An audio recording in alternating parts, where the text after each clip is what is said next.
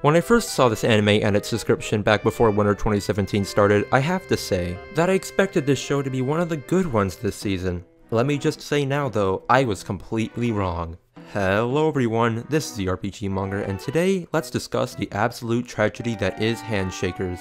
I really wanted this series to be good, I really did, to the point of watching 5 whole episodes in anticipation of it getting better, when in actuality, as the series goes on, it just starts to fall apart and add in crappy cliches. Though before I get too salty, let's just go over what Handshakers is. Animated by GoHands, this anime does have pretty sweet visuals, and animation that is some of the best this season, not to mention the soundtrack is pretty good too, as expected of GoHands. Though, that's where the praise for this anime ends. To make an anime, or just any show in general, production value can only take you so far, if your writing and characters are absolute shit. Like, our main character here is your classic light novel protagonist, who I for one have seen a million times, with the plot revolving around a girl whose only character trait is literally just her grunting and making faces. I kid you not. Every episode of Handshakers follows the really crappy formula of the main characters Tazuna and Koyori encountering another pair of Handshakers and fighting them only to win. And I'll admit, the fights do look pretty good with the animation and all, but it is completely and utterly ruined by who they're fighting against. Like in the first episode, the enemies they go up against are basically fan service, and on that topic, what isn't ruined by crappy characters in this anime is in turn ruined by random fan service and crappy cliches that seemingly come out of nowhere and have no place in this anime. Like with the first antagonists being masochists. I should have honestly just stopped then and there. Though I kept watching, and I will say, the businessman and the lolly that is somehow of age do have a somewhat okay backstory, and are probably the best characters compared to the rest in this anime.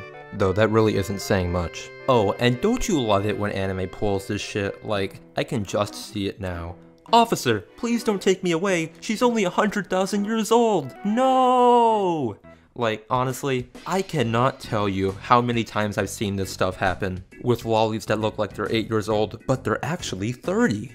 Though anyways, then we have what they did in the most recent episode, which is where I drew the line. But before I go over that, let's go back a bit to this girl whose sole character trait are boob physics that totally makes sense. And in the most recent episode, apparently she's a fucking brocon too. Glad to see that in 2017, incest in anime is still alive and well. Jeez guys, I didn't know I was watching Sword Art Online. I probably just enraged so many people by saying that.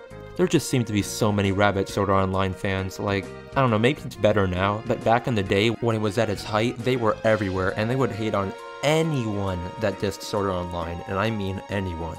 Anyways though, like, I think it's obvious on which kind of audience they're pandering to in this anime. With cliches like these, like, they're not fooling anyone here, come on. Though hey, if you like the visuals of GoHands, then by all means feel free to watch this anime. Though, if you're looking for a good plot and character development, this is for sure not the anime for you.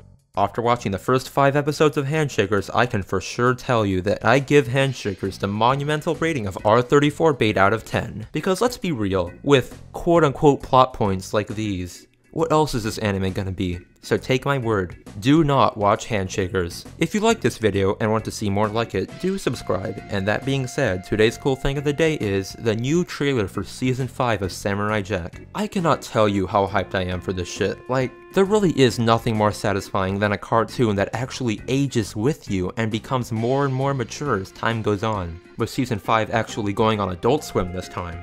Needless to say, I can't wait for it to come out in March. Though anyways, I'm the RPG Monger, and don't forget that each and every one of you are fantastic.